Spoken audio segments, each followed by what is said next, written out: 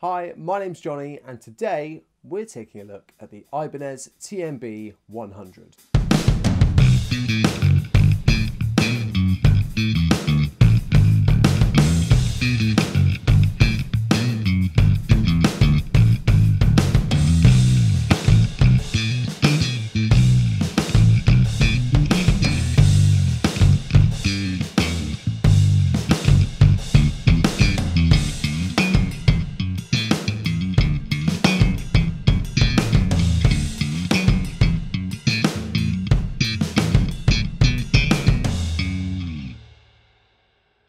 First off, don't forget to hit subscribe and like to see more videos coming your way very soon. TMB stands for Talman Bass, and Talman referring to the body shape, which they do in guitars, which I think they've discontinued doing now. They're just doing the Yvette Young signature model. The TMB100 is one of Ibanez's entry-level basses, above the TMB30, which is a cheaper, short-scale version. This is made in Indonesia, this bass.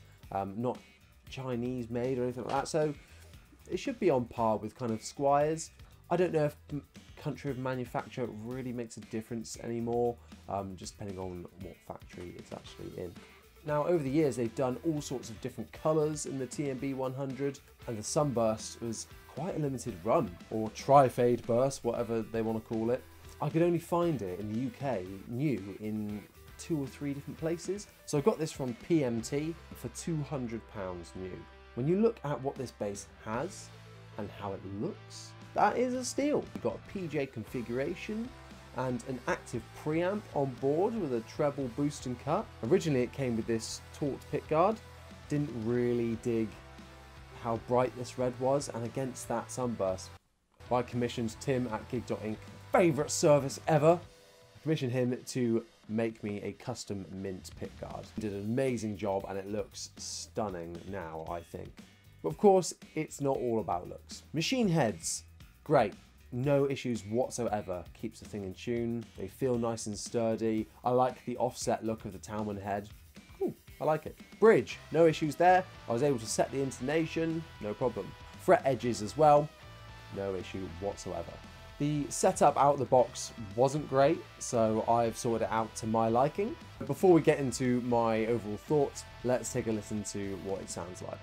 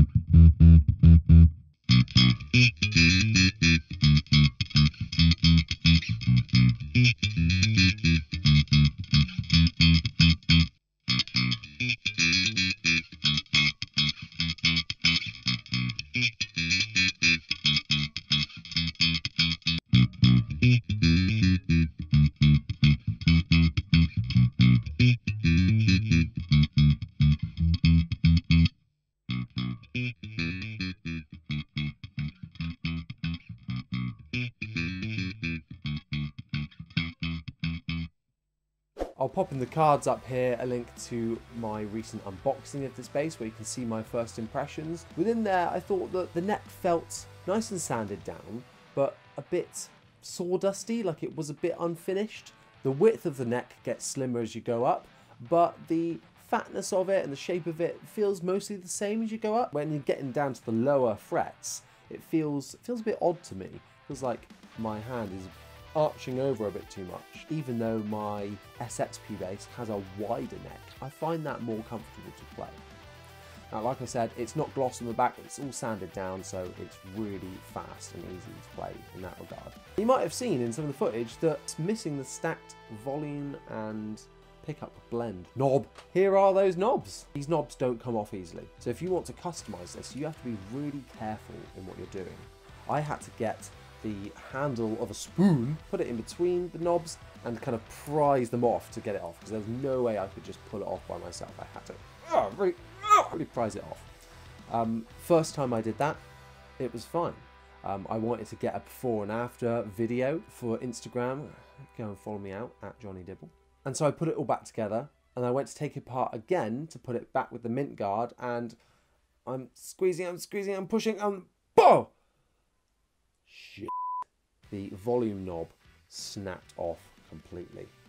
Now, I completely take responsibility. That was me, probably being too aggressive, or maybe it was at too much an angle, but I wouldn't have thought that it should have snapped off that easily, and now it's truly buggered because it's stuck. I'm not sure if you'll be able to see that on the camera.